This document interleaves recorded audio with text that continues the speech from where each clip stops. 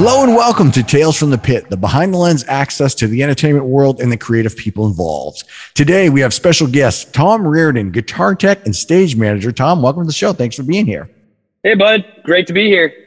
Awesome. Thank you so much. So we usually like to get started with sort of a little history behind how you got started. What was your influence growing up and that sort of, quick bird's eye view of that. Can you kind of break that down for us?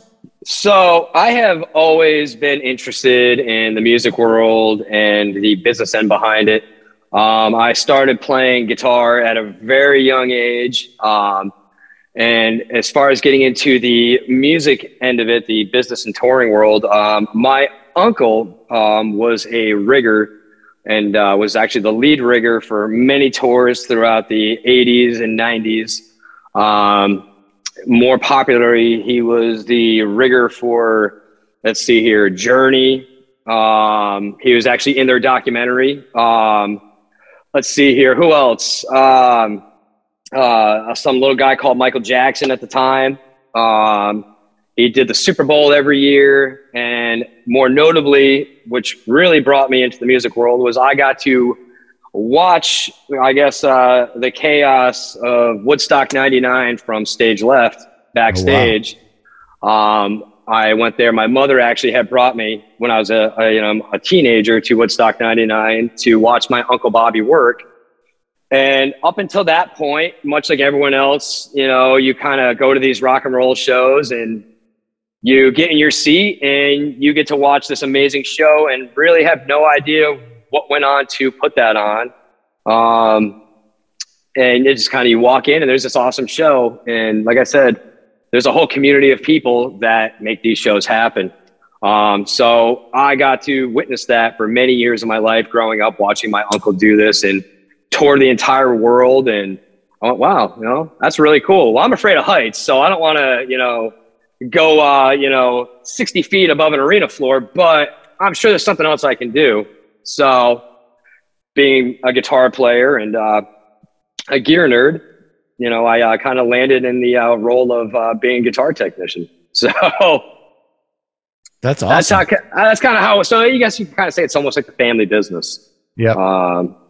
But yeah, so that's kind of what landed me into the curiosity of touring the world as a crew member and, wanting to, do my part in the music community to make people that spend all this money to come to rock shows enjoy them and know that their money is being spent very well. And these shows go off without a hitch and without a problem. And if something happens, we're the guys that mysteriously make it all work without ever skipping a beat or noticing that something's gone wrong. Yeah, we'll definitely dive into a lot of that. I mean, you've been working with a ton of my favorite bands. I've seen you work many, many times. I kind of want to get to all that stuff in just a moment. Yeah, man. Yeah. But let's talk a little bit more about the younger days. So guitar playing, what was your influence growing up guitar wise? So, and you'll probably see this in the background in the video here, or when we cut away to clips and stuff. Growing up, my biggest influence was Ace Frehley from Kiss. I remember being a little kid and just watching these guys go on stage and blow things up and play these amazing rock and roll anthems. And, being a young child, I went, man, that's really cool. That's kind of what I want to do. And sure enough, I saved up my allowance money and got my first guitar and learned every single Kiss song I could. What was that first guitar? So I had my first guitar, it was actually somewhere over here. It was a little acoustic guitar I bought for $90.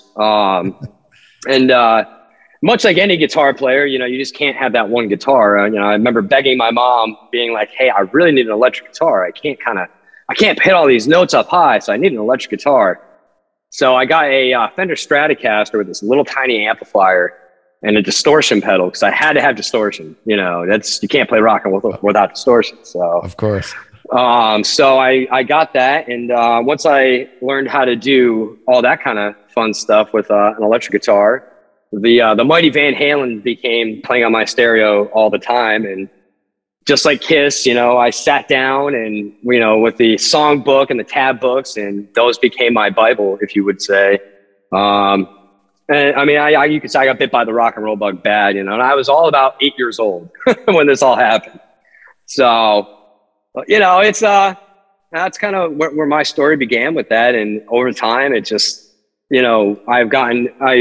things evolved, and, Slayer happened, and bands like At the Gates happened, and, the ball just kept rolling. And, now I listen to everything from, I guess, progressive jazz to Cannibal Corpse.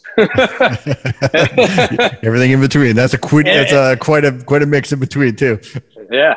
Oh, absolutely. Yeah. So that's awesome, dude. And we'll get sort of into the first run, but did you have any training prior to doing any of this stuff? Did you have any education in any of this?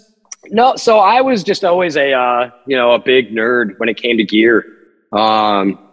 I've always wanted to know how, certain things worked. When I was going through high school and after high school, I was a diesel mechanic for many years. So taking things apart and putting them back together was always a big thing in my life. And, but I always played around with guitars and amplifiers, and, very similar to the Eddie Van Halen stories of, you connect A to B and, C to A sometimes, you get weird sounds, and you make it electrocuted, you may make something cool. So, you kind of get bit a few times, and then you learn not to do that, and then you figure out the right way to do it. And, I guess the rest is kind of history. So I learned how to, I always wanted to modify my amplifiers and my guitars. And at the time when I was doing it, I never really kind of pictured that I would be one of these guys sitting in an arena somewhere, rebuilding an amplifier for somebody because it got broken by the shipping company the night before, or one of my guitar players that I'm working for, had a strap failure and their guitar hit a wall doing a guitar spin, and you had to repair the neck, which that's a story we'll get to, Okay.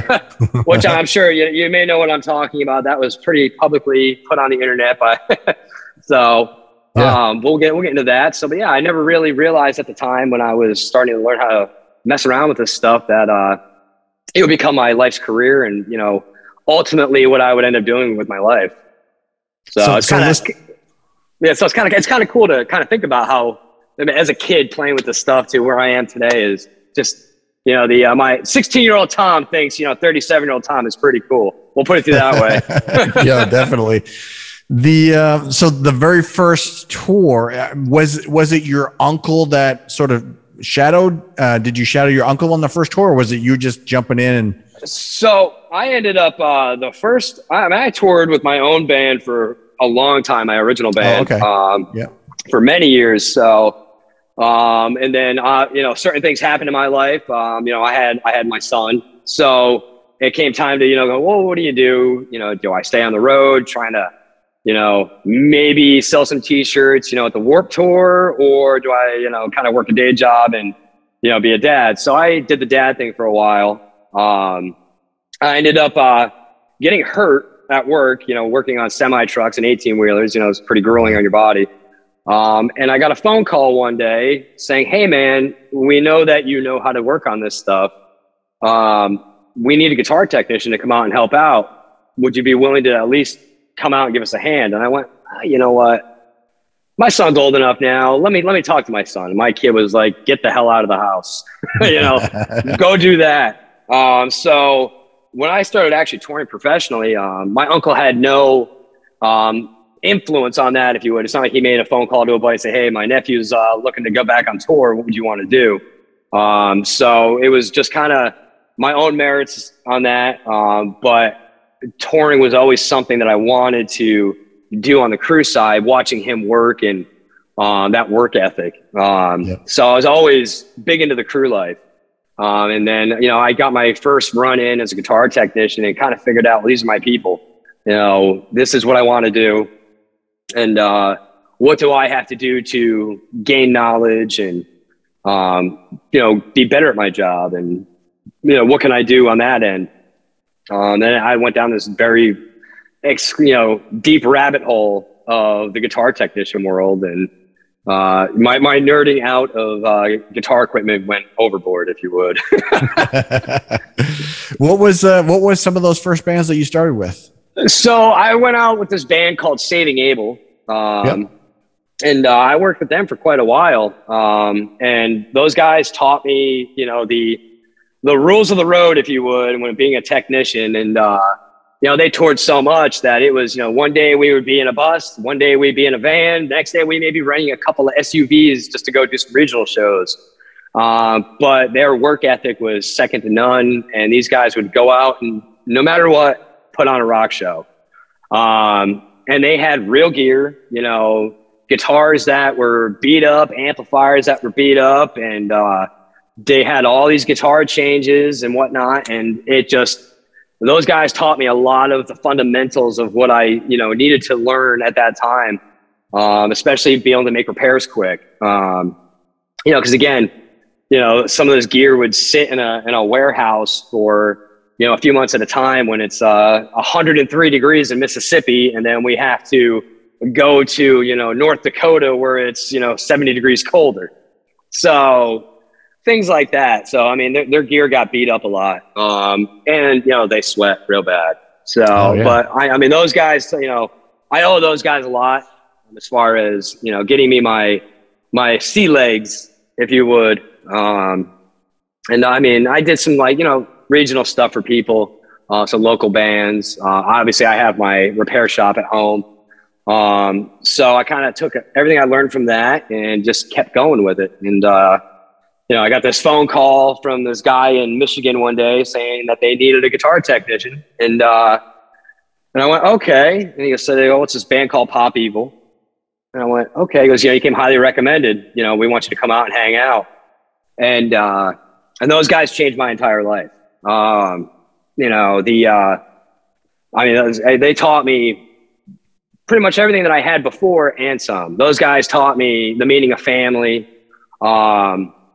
friendships, values, and, you know, evolving of gear and guitars and everything else. And I was very fortunate to, you know, have such a long tenure with those guys and, you know, be able to still call those guys my, you know, some of my best friends and my family.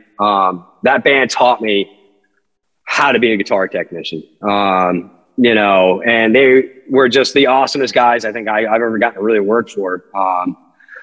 You know, they've definitely, you know, made it. So, I mean, they toured enough that it was one of those, I was always busy. When things broke, it wasn't just, oh, okay, let's just put a new cable in and go from here. It was, oh, hey man, you know, you know, this is really broken. You know, so it kind of taught me how to move my feet even faster and figure out, you know, something goes wrong on stage with an amplifier, you know, what do you do?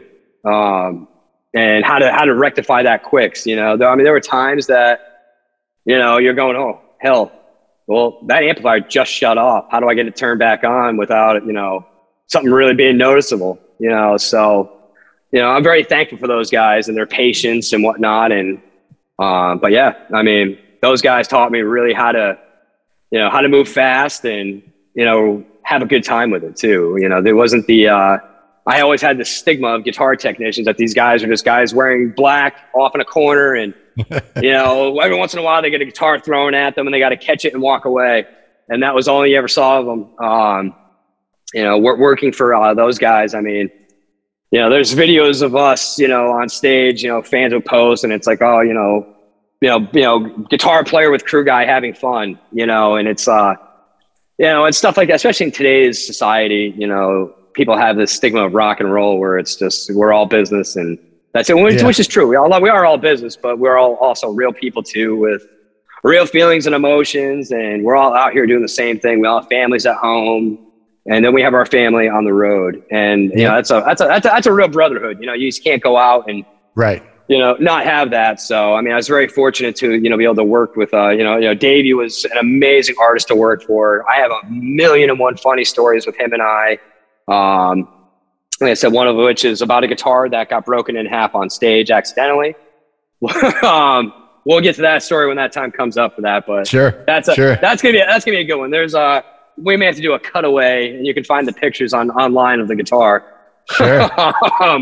But yeah, so it's you know, stuff like that. So I was very fortunate for those guys. And I owe the world to that band. So very fortunate to be able to work with that guy. And, you know, Shelby was he's a great tour manager. And, you know, that man really taught me the fundamentals of, you know, you don't have to be blood to be family as well. So, you know, I've been fortunate enough to have Shelby on here. We've had, obviously Brian on here as well. Yep. I've actually had Matt Dorito on here recently, and a few others. But I mean, even the guys from Red Sun Rising, when they were Red Sun Rising, were on here. But you know, the point is, I don't know if there's a harder working band than Pop Evil, and they are like some of these, all of you guys are sort of the best of the best. So I mean, They produce some excellent crew members just a great band all around, great performances, great everything. So really cool. Yeah.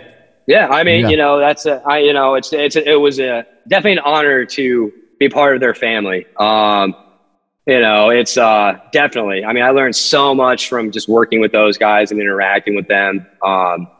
You know, and again, I mean, I'm working with Brian, and then moving on to still working with Brian.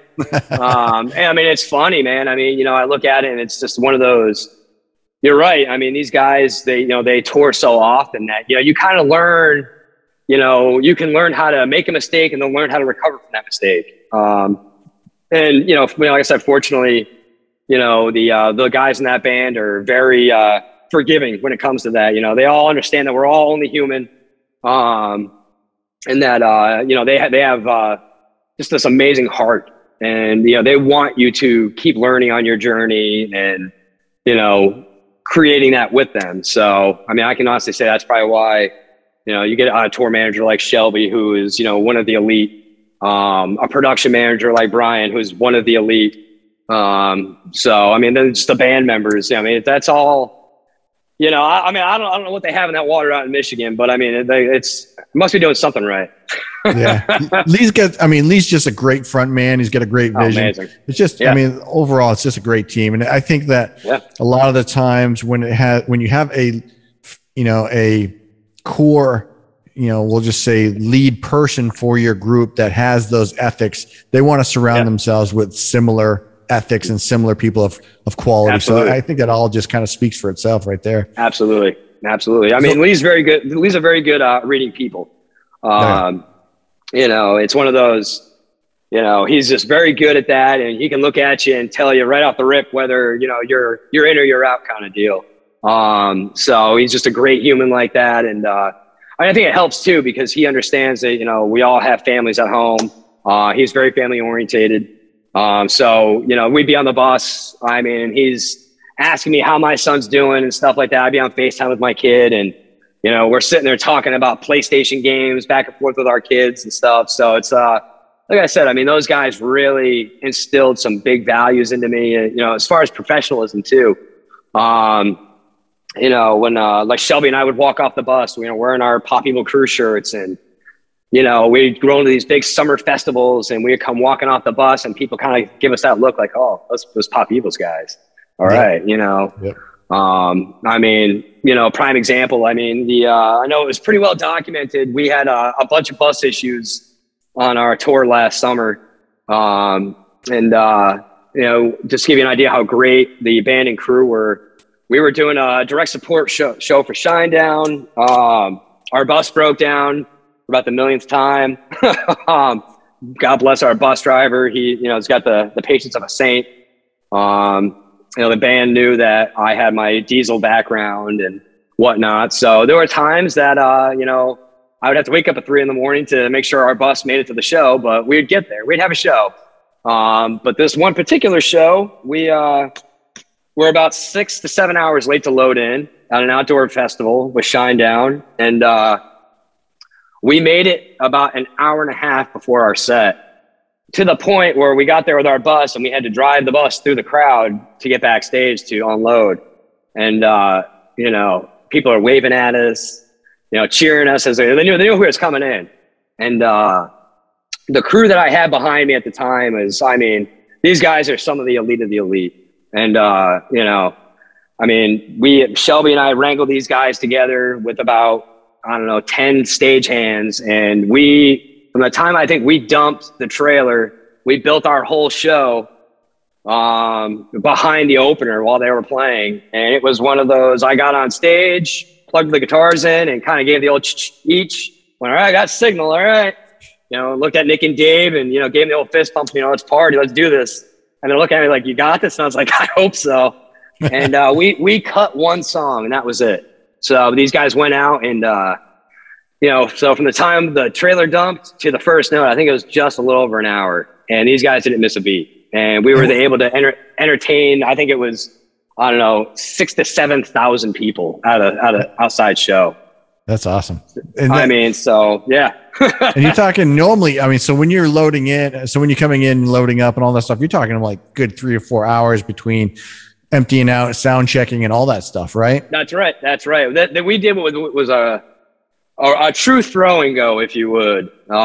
We didn't even know I turned this gear on and I'm sitting there hoping, man, hope my RF signals are right from yesterday, because I have just enough time to make sure they're good. And hopefully this wire is plugged in all the way. And well, let me spot tune these guitars and hope for the best. Normally I like to change my strings every day, but right. let's party, man. And I got to watch my best friends walk out onto that stage and not miss a beat. And I just remember watching. Yep. Go ahead. No, I just remember like looking on the stage, and the guys turn around and look at me, and they're just like, "Well, all right, I guess we're good." And I'm like, "Oh man." But I do. I attribute that to the professionalism of a leader like Shelby, who taught me how to be kind of work with stagehands the right way, and help me come into myself as a stage manager, and allow me to make the mistakes to make things right. And the guys in that band are really kind of build me into a guitar technician, so and then be able to share that knowledge with people on that crew as well, and go, well, hey man, we have about 45 minutes to make a show happen, when normally it takes us 2.5 hours to make a show happen. Let's have fun. That's crazy. Yeah. So, and at those big festivals, you have no idea, because you're walking. I've attended several where bands are running late, equipment's not working, all kind of weather, everything's a factor, and you just have no idea. You can't plan for anything. You just gotta use your skills. That's it. There's been times we've rolled in and we've gotten across the border into Canada, got held up at the border for whatever reason, and we still have to make a 3-hour drive to a festival and make a show happen. So, it's kind of one of those, once you learn how to take a deep breath and kind of come with a game plan while this is all happening, and make sure things go off without a hitch, and if things aren't going right, how to make it right without the people around you knowing that you're internally freaking out. And again, that's where a strong leadership comes into play, and, dealing with, working with, like I said, people like Shelby, people like Brian, guys that are, so used to working under the gun and, coming out on top, and like I said, just being able to learn from those guys kind of really, kind of helped out along the way. So, but watching these guys, or even other guys, watching Charlie from Shine Down, their stage manager. That's another big guy. When I was out with Bad Wolves, the stage manager from Papa Roach, Drew, was another guy. We had an issue with a semi truck breaking down, and that was a prime example of, we have to make a show happen. And there's these bands on this crew, and small, each crew had there was only a few of us, and Papa Roach's semi broke down. We made a show happen. That semi got there an hour and a half before doors, and we made it happen. The whole crew came together, and we had guys, Drew was their stage manager, and he was guiding one set of hands. He knew I was a stage manager, so I'm guiding a whole nother set of hands. And, he's dumping a truck, I'm receiving the truck, and we're kind of guiding everything around. And those fans in that crowd had no idea that truck just showed up. And I still had to get my own band that I was working for on stage and sound checked at the same time. So I would just say it's the opportunity to work with people like that, and, kind of make chaos into reality and fun for everybody. It's an interesting thing. So I'm very fortunate for that. Yeah, turn chaos into art. That's it. That's it. So when it comes to your, so at that time when you're sort of getting started with Pop Evil, kind of learning your process, you're guitar teching for them. Is that right? That's correct. Yep. Yeah. So walk us through what is your duties as a guitar tech? I mean, you've talked about a ton of stuff outside of that, but what is your specific duties as a guitar tech? So, let's see here. Or better yet, tell me what is your schedule like when you're on a show as a guitar tech? What is your day like? So my day to day, we'll go with Pop Evil, for instance. Sure. We load in at 10 o'clock in the morning, or in between 10 and noon, depending on the venue. We get in.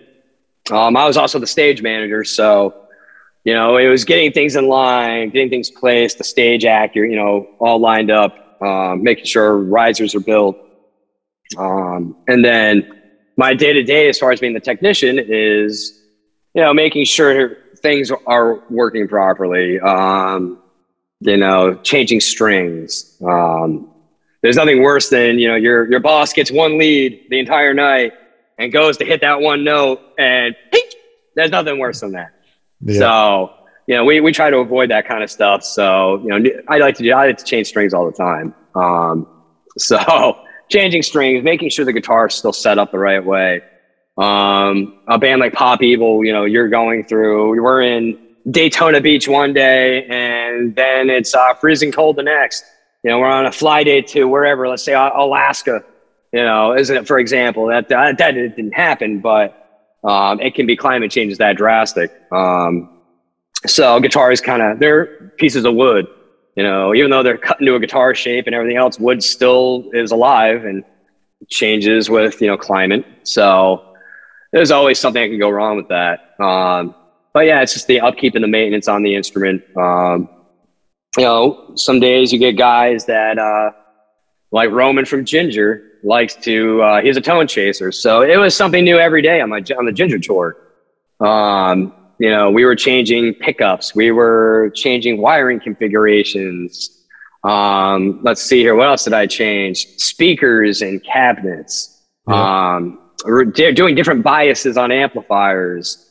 So it can be a wide range of things. Like I said, I'm very fortunate to have had the pandemic to do a lot of studying on circuitry and woodworking and everything else that I can kind of come into these bands and, they come with these crazy ideas and I'm like, oh, that sounds like a blast. Let's do that.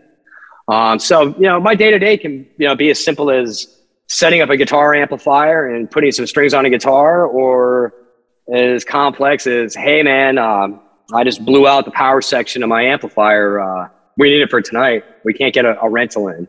I need you to fix that tonight. Okay, cool. So things like that. So it can vary depending on what it is. Right. And so the band's performing. They're doing their show. You're side stage, ready for whatever may happen, ready to roll, swapping out guitars. Because a lot of times, I think a lot of bands use multiple guitars for different tunings and stuff like that. Correct. So you have to have them all prepped and ready to go and ready to swap and all that stuff. Yep. When the show's over, when the show's done, I assume you're grabbing stuff and packing things up and closing up and all that stuff. Yep. I'm making sure everything gets put away properly. So when we put it in the semi or in the trailer, it doesn't get broken during shipping, to the next city. There's nothing worse than, having a stage-hand, or whomever, someone trying to help, pack your guitar gear up and they don't do it the right way. And you get to the next city and you open up your guitar vault and nothing's strapped down and you have things that are broken or misplaced, which has happened, unfortunately. And then you just have to kind of figure out how to make the best of it and, make it work. And again, as a guitar player, there's nothing worse than having someone come up to you and say, hey man, so this got left in the last city, or, hey, this got broken, what do you do now? But it's where the recovery that you come back from that, I guess, is all you can do. So, like I said, I've been very fortunate that I've always had pretty good stage hands and Great crew guys that are always, there's always a dummy check done. And, I've never opened up a guitar vault and been like, well then, 6 out of 8 guitars are smashed in half because they get strapped down to the wall in semi, So I've heard horror stories about that though. Oh yeah. So, that's always a fun time. When it comes to, I asked Shelby this a while back, and I said, so what was it like the first time you actually were sleeping and living on a bus, from going from never doing that to actually doing that the first time? Was there an adjustment for you? So, yes, there was, I remember I just look at it back into the days of going from being in a van to, being in my own band, getting like an RV or a bandwagon. And back then these things were kind of pretty new. So at that time, the bandwagon hadn't quite perfected some things yet. So, those things they're great on that touring level. As long as the U-bolts on the bodies are tightened all the way and, the driver doesn't hit a bump and the whole thing kind of shifts on you. That was my first big adjustment of going, man, maybe I need to reevaluate what I'm doing in life. And then when I started touring on the national level as a tech and getting into buses, it's an interesting thing, sleeping backwards, doing 65 miles an hour. That's depending on where you are in the food chain on the bus too, you can be on the bottom, you can be all the way on the top. Which is better or worse? So I usually like to be on the bottom, depending on the time of year. Oh, really? And when I say depending on the time of year, if you're on the bottom bunk over the generator in the summer, that can get pretty hot.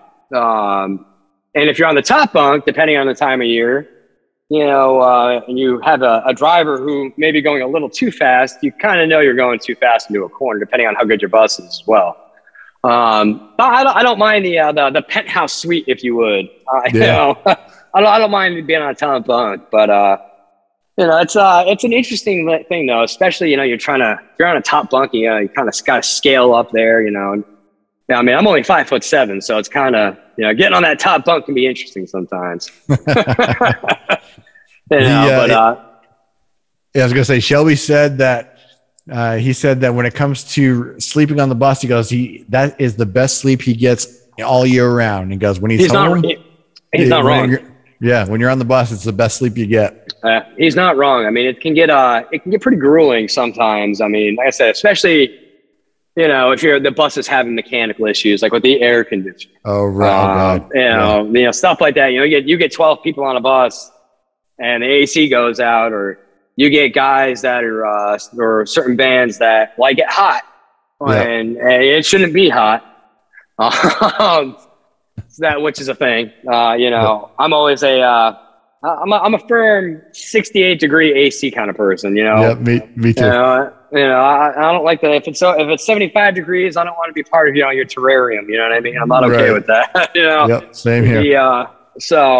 But yeah, I mean, he's absolutely right. I mean, you get on a smooth riding bus and you get in that bunk and you put your AirPods in or, just noise canceling headphones. And I mean, I've gone to bed in a bus and I've woken up the next day and I've never gotten better sleep. When I come home, it's always this vicious cycle of coming home from being on tour. Fortunately, when I come home, it's very briefly, little quick burst. By the time I get adjusted to not having my house move, doing 60 miles an hour with me in it, I'm back on the road. But, so it is, it's a good sleep for me. It's the most peaceful sleep for me. I mean, getting on a bus is, definitely Zen-like. So, definitely. I mean, he's not wrong, especially you get the vents blowing the right way in there. You're out. Yep. Nice. So, you're guitar teching for Pop Evil. Is Pop Evil the band you started stage managing for? So I originally started, the first band I stage managed for was Saving Abel. Okay. All right. So I got into doing it on that. And then, like I said, fortunately, I've worked my way up in the ranks as far as bands go. So being able to take things I've learned in the past and build on them and going on tour with other bands and watching how some of these big arena bands put on their productions and working with their guys and just studying how they work and, their ethic, it's kind of helped me build, that kind of, chemistry and energy and stuff like that, and to bring to my own, way of doing things. Right. So, yeah. What is the duties of stage manager? So that can be a lot of different things. Right.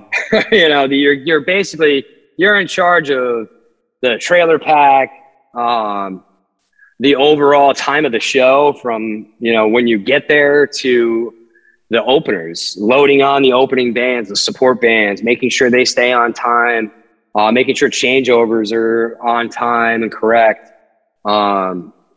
Safety is a big thing. Making sure that, like prime example for Rockville, we were shooting pyro off at Rockville. You got to make sure that stuff's right so no one gets hurt. Making sure you're up to fire code. If, the people are going to do a walkthrough, you have to walk through with them.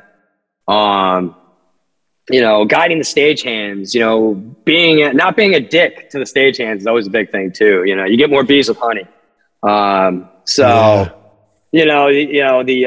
It kind of works that way. So you're kind of that guy when it comes to, the overseer of that. I know from, you got the people that the production manager oversees one section of the show. And then from that time that deck that those bands are on, I own that. But if something goes wrong on that stage, I'm the go-to guy. Okay. That can be anything. That could be why wasn't this cable put down securely? Why wasn't this rigged correctly? Stuff like that. Why wasn't the backdrop put up the right way? Why aren't we perfectly straight today? And making sure, like I said, your support bands are well taken care of as well. So it can be a lot of different roles when you're in the stage manager. Yeah. And you've been working with Pop Evil for several years. What other what other acts have you worked with since then?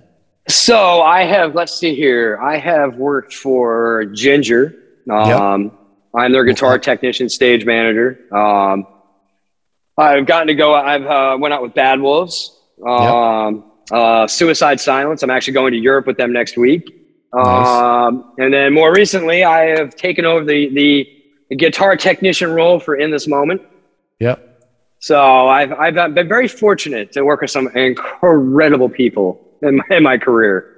And most of those bands are 2 guitar bands, if I'm not mistaken. Correct. The only one that is not is Ginger. Okay. And, right, yeah. But those guys bring in a whole different element of things. And, Eugene, their bass player, is, he is not just a bass player. I'll put it that way. It was, watching that man play is something unreal. It's just one of those things that if you've never seen it, you have to go watch it. The way that these guys play and write is just next level. I've never seen anything like that in my life. It's just so talented.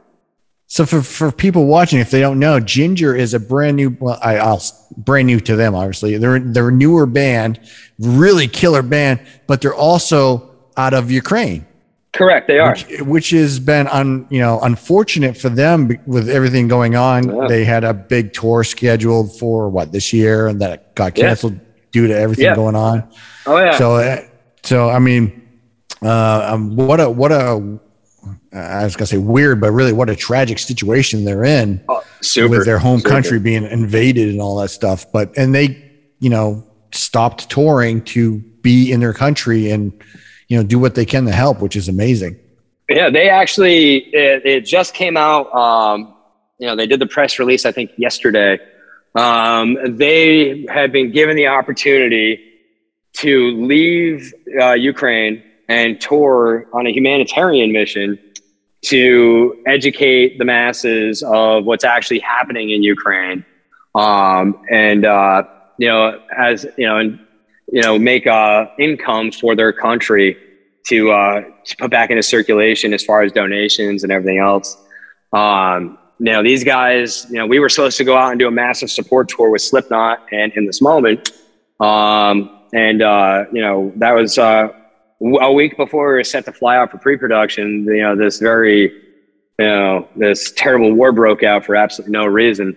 You know, and, you know, watching that unfold, and these guys are some of my best friends.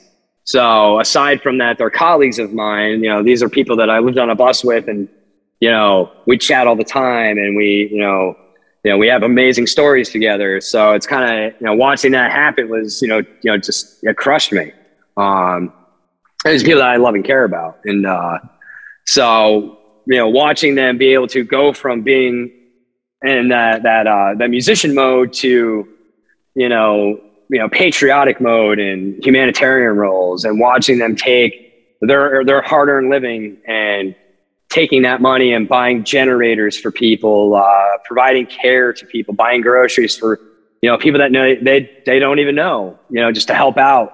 I mean, that just goes to show you, you know, the kind-hearted people that they actually truly are.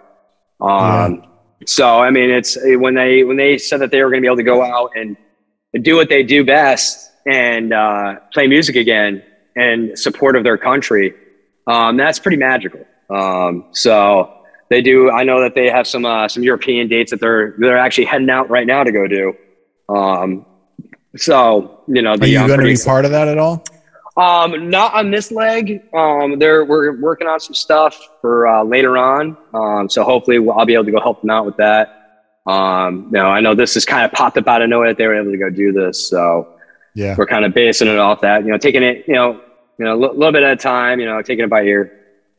Yeah. But, and for the members of the band, I just want to say, I think they're fantastic. And, you know, I really wish them absolute, success, and, wish them the best for their country. And, it's horrible to watch this from afar. Oh, I know. It's such a strange situation, but also such a terrible, it's so bad to see this. And, I'm definitely heartbroken by what's going on for them. So I wish them the best. Everyone. Oh, absolutely. There. Absolutely. That was definitely a first for me. It's people kind of can turn on CNN and see this stuff and they go, oh, that sucks. It doesn't affect me. And then, which is a majority of the world news. People see something happening in another country and they're like, oh, okay. And then they scan to the next channel or whatever. And then something like that, you see something on that and you're like, oh my God, I'm getting ready. I'm picking up my phone. Hey, are you okay? I never thought in a million years that I would be, turning on the news and, right after I've talked to one of the guys in the band and, going, oh my God, Russia just declared war on Ukraine. They're firing missiles at my friends. What? Is this real life? I never in a million years would have thought that. So, it makes you take a big step back at how our lives are. And, just because, we have these great freedoms and the ability, like you and I are sitting right here on FaceTime, talking about rock and roll and whatnot, that, people don't get to do that. And this is certain things that some of us may take for granted. And, these people have, some don't even have a phone right now or internet because of that. So it's wild, man. It's wild. I never thought I'd ever, have to be like, wow, these people that I actually know. Yeah, and I would encourage everyone who's watching this to, at least check them out. Buy a song from them, or buy the album, do something, Absolutely. Buy a shirt, just do something to support them because they're an excellent band, and it's very unfortunate. They do have on their website right now some shirts for sale that I believe all the 100% of the proceeds go to Ukraine to help them, with what's going on over there, and give back to those communities and the people that are in need over there that they don't have a house to go to anymore, or they don't have food or power, and but that's what all those donations will go for. So, if anyone can get Ginger with a J, Ginger with a J, Jinjer. Jinjer. Yes, that's right. There you go. There you go. Go check them out. They're really good. Hey, thanks for watching part 1 of our interview with Tom Reardon. We hope you enjoyed it. You can check out our other guests, all our other episodes at all your favorite podcast locations, and on YouTube, search for Tales from the Pit podcast. remember to like and subscribe. And you can also check out our website at talesfromthepit.net. We'll see you next time.